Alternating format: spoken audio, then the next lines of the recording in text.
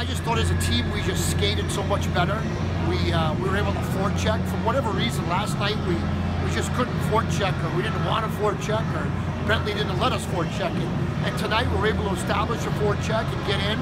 And you know, I thought as a team we played very, very well tonight. I think it was a complete opposite from last night, where we didn't play very well as a team. Brandon Wildung played really, really well. I thought the key to the game, the turning point of the game, we were down 1-0, and he made that save on that breakaway, which could have made it 2-0. You know, and he made some really, really timely saves. And as we know, goaltending usually wins. And tonight, Brandon won, and he played well.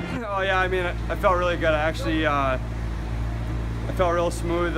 You know, Bentley's a good team, so they got a lot of good pace, a lot of fast players, and I think that's when I play my best game, is when I'm really engaged into it. And I mean, it definitely helps when the guys in front of me are playing really well and let me feel the puck, see the puck, and get into the game. So that really helps me to build a hard 60 minutes. Obviously, our power play was great too.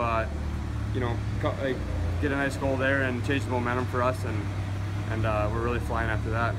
Faked the shot, created an angle for myself, and great screen by the rest of our forwards, and shot high left, and it was finally good to see one in. I've kind of been fighting the puck, so it was nice to score tonight. You know, I thought the guys responded really well tonight. You know, we haven't been playing too good lately, but it was good for us to come out and get these 2 points tonight. And it just kind of shows the character of our team here. You know, we may be young, but we know how to play.